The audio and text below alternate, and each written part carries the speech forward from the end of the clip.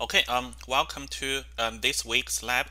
So this week we will learn that how we can use Tableau to create maps. So we will get familiar with the map functions in Tableau, and we will learn that how we can create maps in Tableau by using the addresses and also by using the spatial data. We also will use MapBox so that we will generate some nice base maps and we'll integrate the base maps from MapBox into Tableau. Okay, so first let's download some data for this week's lab. So the first data is the gun violence data from the gun violence archive. So this website contains the number of people being killed or injured because of mass shootings in the United States. So let's go to reports. And right now you can see that the latest report is in 2019. So let's click that report. So this is the data set that contains the state, city, and also address. So and also number of people being killed and also injured, and also date. Okay, so we can use Tableau to visualize such type of data. So let's download the CSV file. Okay, and download. So that will be downloaded into our local computer. Next, let's download some spatial data. So first, let's download the data from sensors. So hopefully you're all familiar with the sensors website. So that is the one that probably is one of the most popular data resource. So let's first download some non-spatial data. So let's say we are looking for the population. Okay, and let's choose. You can see there are a lot of population data. So let's choose a total population. And let's add a filter because we want the population for each single state, for all the states. So let's go to filter, geography, and we want state level, and we want all states. Okay, so let's clear or let's hide the filter. So now we can see we have the population for all the state. We just want the total population. So let's just check the total population. And now you can see we have the population for each single state. And also we have the margin error, which actually we don't have a margin error. So those just stars. And now let's download this table. So let's hit download. Select this one. And say download the selected. Remember that we just need 1 year, that is 2019. Okay, so that you can see we will download one CSV file that has a metadata, one CSV file that has a data, and one text file. Okay, so that have the table title. Okay, CSV file, and let's hit download. Okay, download now. Okay, so that one has been downloaded into our local computer. So that is the zip file. And now let's download the shapefile. So shapefile is the most common data format for the spatial data. So if you are a student in geography, so you will, and also if you are using ArcGIS, you will see the shapefile a lot. So now Tableau also support shapefile, so which is pretty nice. So let's go still download the 2019 data. Let's use a web interface. And we are going to use download data for the state. So make sure that we are using the same geographic scale, so that is state. And let's hit submit. So that will also give us a zip file. Okay, so right now we have downloaded 3 files.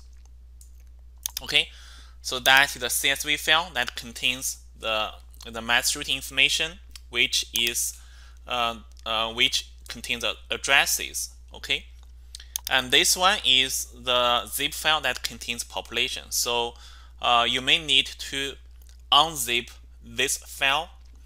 And here I'm using the 7-zip, so which is a free tool. You can unzip the file, or you can just simply double click and also copy these files outside of those zipped folders. So depending on your computer and also your operating system. So so here I'm going to use 7-zip, okay, and to extract data. Okay, so now you can see here in this extracted folder, we have 3 files, and this is the data, this is the metadata, and this is the table title. Alright, so now I'm going to delete this zip file that containing the non-spatial data, which is the population. And this zip file contains the shape files. So let's not touch or unzip this one, okay, because Tableau can recognize this zipped shape files. So let's just keep that one as it is. As always, let's move this one to our lab folder. So we are going to keep everything in one drive folder, and this is lab 6. Okay, so let's put everything here. Again, we have this CSV file that has the mass routing data from the gun violence archive that contains the addresses of those events. We have this folder that contains 3 files, and actually we're just looking at this population data for all the states, which is downloaded from the census website. And we have this zip file, so actually that is a file that contains multiple shape files. And that is also downloaded from census actually, so that is a Tiger product, that is a shape file. Okay, so now we have all the data ready. This is the spatial data, and this is just a normal address data.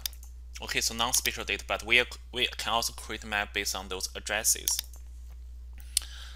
Lastly, before we go to Tableau, I also want to introduce a MapBox. So MapBox is also a very popular service that allow you to create base maps and also allow you to host the base maps. So if this is your first time to use MapBox, so you need to create an account. Okay, so we just need to use the free account for this lab. So once you created your account, you need to verify your email, etc. Let's log in with your account that you created. So I just create this one. Okay, and once we logged in, and remember that we are still in the free range, so that you can see if you go beyond the free code, okay, you may need to pay for the service. However, for this lab, so we will definitely not go beyond those number of requests that in the free range, so we should be fine. Okay, so once we logged in, and let's create our first base map. So let's start by designing a map. Okay, and let's see here, I don't have any maps yet, and we can create a new style, so or you can upload a style. So the new style is just means that we are going to create a map from scratch, so that if you are familiar with MapBox, and feel free to do that. So however, here I just want to use some existing maps. So let's find out some existing maps. Okay, so here, so if you are not familiar with MapBox, you can start from here. You can choose the one that you like. Okay, so let's just choose the first one. Okay, it's called decimal style. So let's explore the decimal styles. Okay, and it looks like pretty cool. I mean, if you zoom out, you can see it for different states. If you zoom in, you can see the streets. Okay, I think this one is pretty cool, so I'm going to add this decimal to my account. Okay, so now if we go to the MapBox Studio, and we can publish this one. Okay, so let's publish this. Okay, so now we have a new style that's being created and so being published, and that is within our account, which means that we can share this one. So let's click share. Okay, and you can make it public, etc. Or we can share this one with a third party. So let's say third party. and now you can see Tableau is 1. Okay, so this is the URL. Okay, so let's leave it here. Okay, so let's leave it here, and let's now start Tableau. Okay, so we started the Tableau desktop, and you can see our previous labs are here. So first, let's create a map by using the addresses. So let's load the gun violence data into Tableau, which is an CSV file, and on Tableau, CSV file is considered text file. So let's click text file and go to our OneDrive folder. Okay, and now you can see this file that is downloaded from gun violence archive. Let's open it. Okay, and you can see it's very nice that in Tableau that states and also cities are recognized as states and also cities. Okay, we also have the address, but we will not need that. The instant date, you can see that also being recognized as the date format, which is also nice. We have the number of people being killed, so let's remove the hashtag. And we also have the number of people being injured in each instant. Okay, let's also remove the hashtag. The operations, so let's hide that one because there's nothing in this column. Okay, and we also have the instant ID. Okay, so you can see Tableau did a great job that in recognizing the spatial data. And if now we go to the sheet, okay, and also you can see instant ID is also recognized as dimensions, and also we have a hierarchy where we have state and also city. And if you remember that in one of our previous labs, that by creating hierarchy, we can reduce the date uncertainty. So because there might be some city names, they belong to different states. Okay, so by creating this hierarchy, and we know that which exact state those cities belong to. All right, now let's create a map. So let's first click the cities, and let's create a proportional map, proportional symbol map. Okay, and we can see those dots that at cities, and because we have this hierarchy, so if we go back to state, and we have the location of the state. We also see there are several unknown data. So if you go to edit locations, and you all know that that is because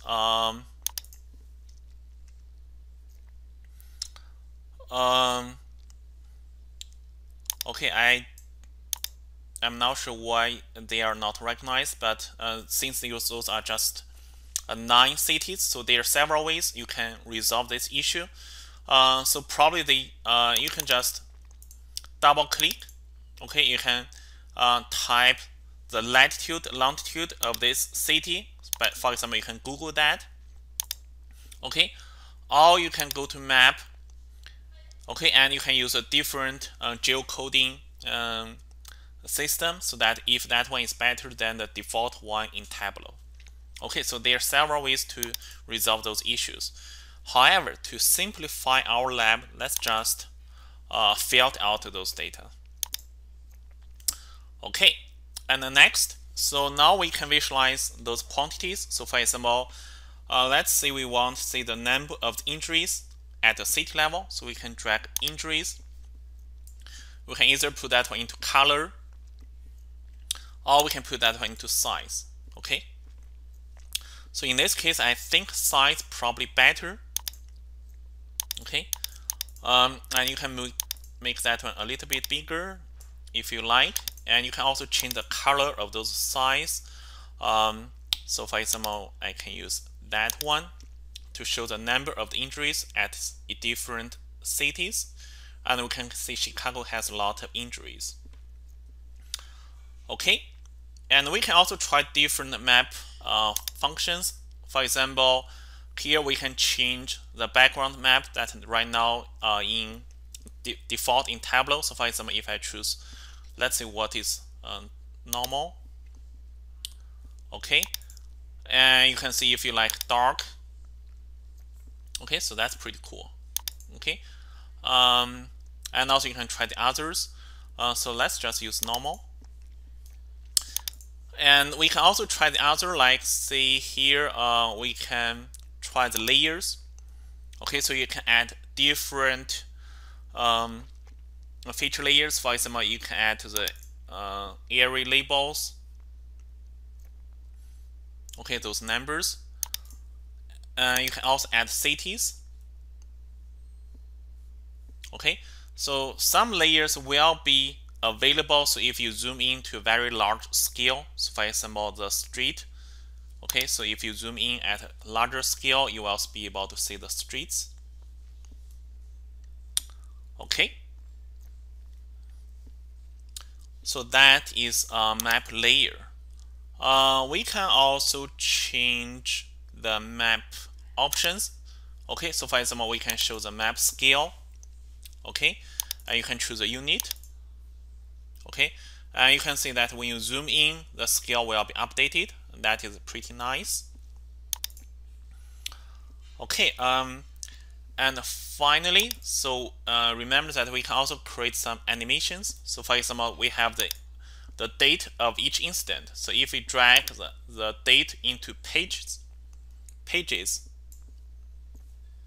okay, we can change the intervals. So for example, let's say we look at the week number, so different week. And now let's change the speed of the video, and now we can display. Okay, so now you can see that on each week, so the instance. Okay, and you can choose whether or not to show the story.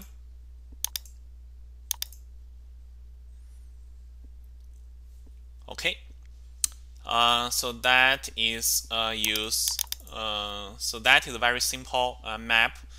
Here we are using the address, or not address, yeah, based on the non-spatial information, we created some very nice map. All right, let's move on. Okay, so this time, let's say we want to see the number of deaths at the city level. So let's drag city. Okay, and this time let's put killed into the map, but we are going to create a density map. Okay, we also have some unknown issues, so let's just fill out those data.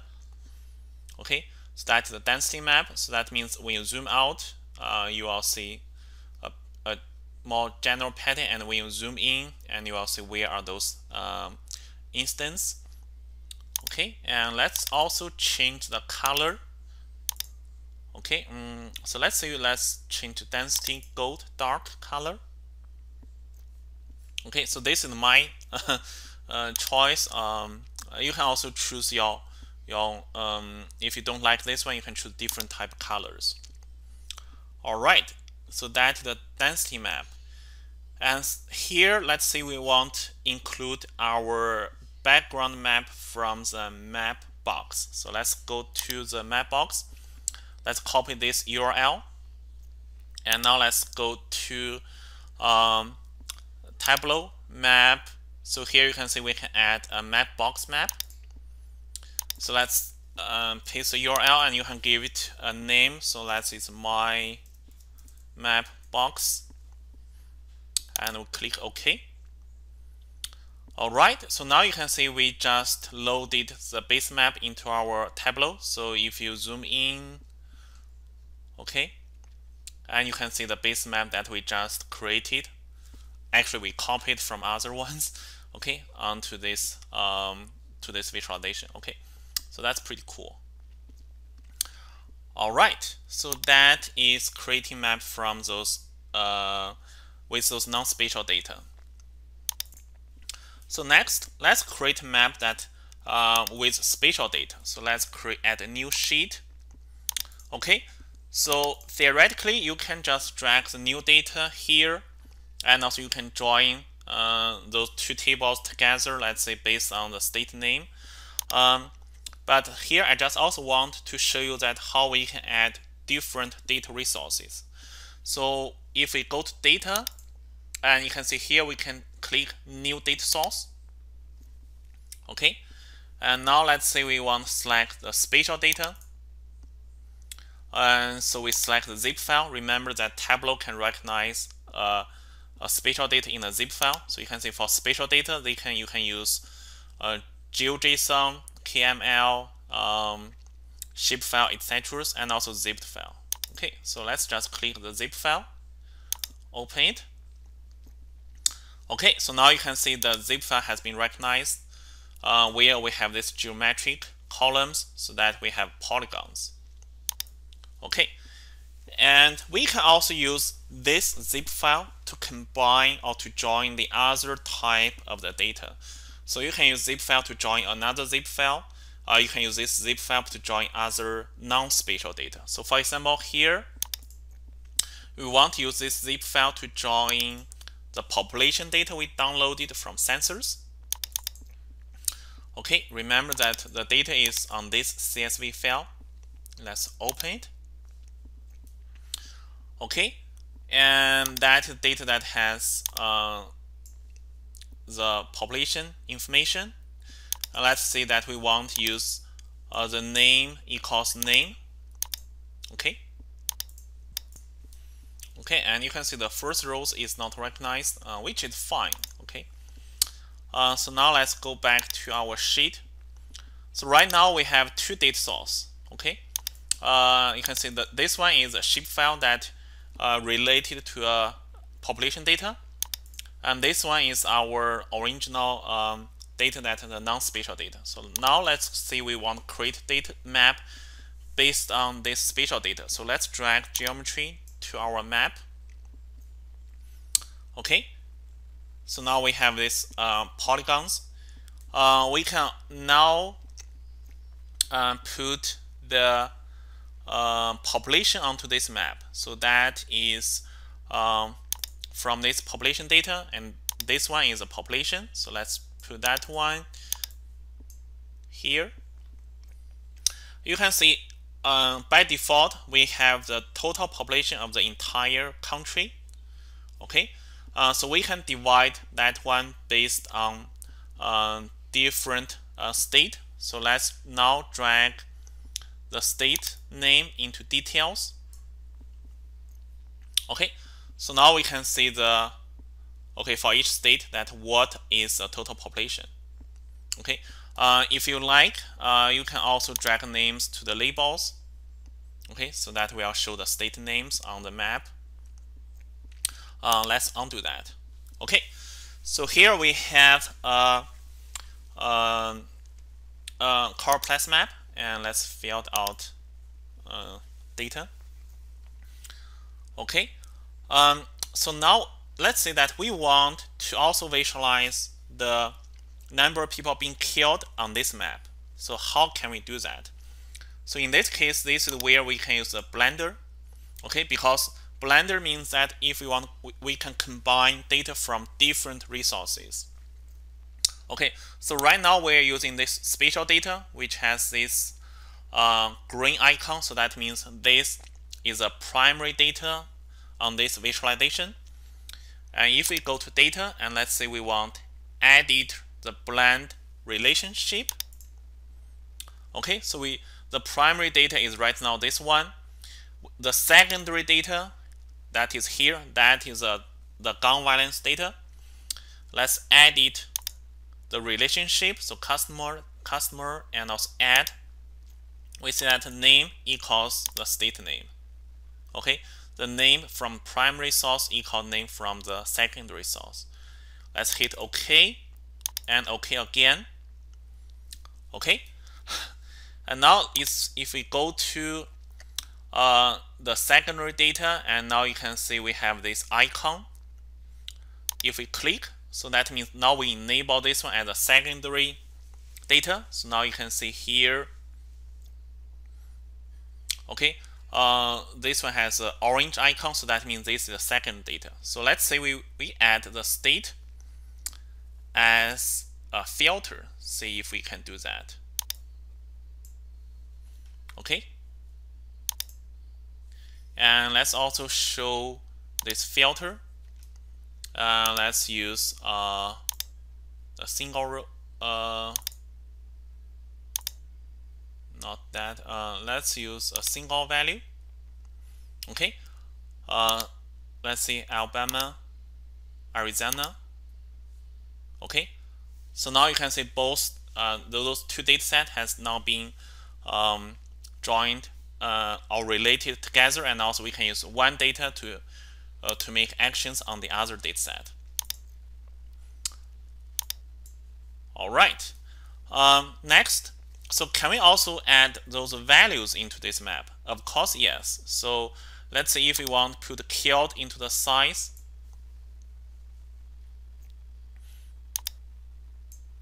Okay. And if we change that one to circles. Okay, now we can see we have the information that the people that have been killed. Okay, so here we can say that people being killed are using the size, use different size, and the total population are using colors. Okay, however, this is not the best practice because you need to compare the colors and also the size at the same time. So now the question is that can we create a map that we use color, the choropleth map as a base map to show the population, and on top of that choropleth map, can we use a proportional map that uses size to indicate the number of people being killed? Okay, so is that possible? And the answer is yes. Okay, so what we can do is that let's go back to the default settings that we have this choropleth map, and we can actually create a dual X map. Okay, we can create dual X map. So let's press Control key, and let's make a copy of this map. So now we have two rows. Okay, so this marker are controlling the map on the top, and this marker are controlling the map at the bottom. So for the bottom, let's remove the colors. Okay, instead let's put number of people being killed to the size, and let's use circle.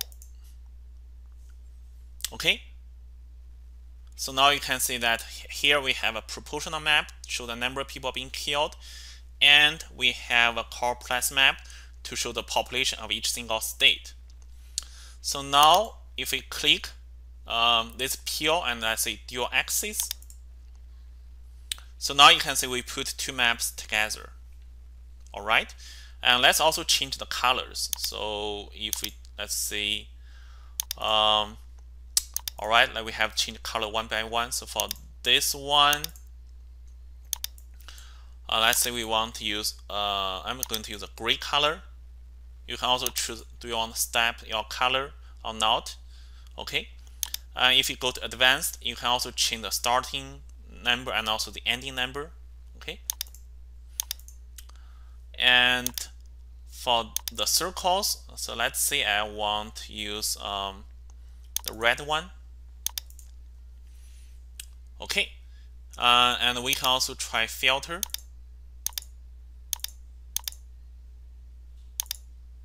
Okay. Okay, so now we have this map. So here we have three maps. This map is based on the non-spatial data showing the people being killed at the city level. This one we are using the base map from the MapBox that's showing the people being killed at the city level. The first one is showing the people being injured at the city level. And this one we created a dual max map, and where we are using the spatial data and also non-spatial data to show the people being killed at the state level and also population. So let's combine all the maps together. So the first map, the second map, and also our third map. Okay, so let's say move the legend close to each map, and let's also choose the automatic layout. Okay, the state should belong to this one, and this one also should belong to this one. This one also belong to this one. Let's see if we can edit the title. Okay, so this should be population.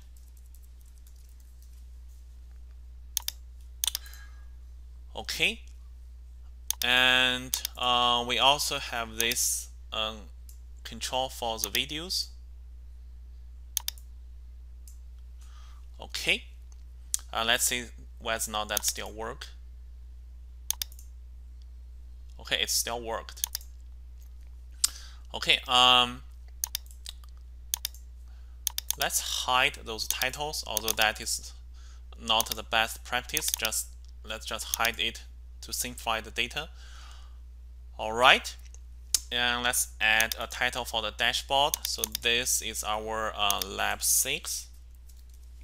Okay. Okay, and you can see for the heat map, Tableau does not provide the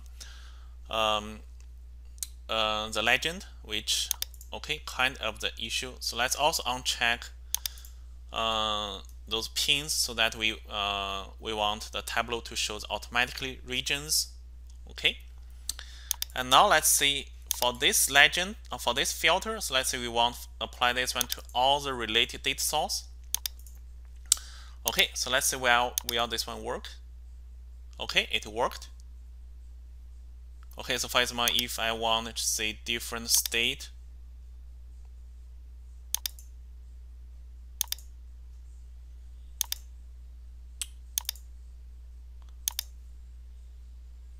okay, and we can do that. Okay, so that's very nice. And let's see, we'll see. Now if we go see all the states, we can see the patterns here. Okay, and if you show the videos, and also you can see the number of people being injured. Okay, so that is for this lab. So we covered a lot in this lab. So we introduced how we can visualize spatial data and also non-spatial data, how we can change the map layers, map options, and also how we can integrate with the MapBox. So where let's say we have some very cool you see here layout, the base maps, and also how we can create a dual max map. Okay, so that's for this lab. So finally, let's export this map. Okay. Oh, not clear. Unfortunately, we have this go back button. Okay, export. Okay, and let's export this one to lab 6.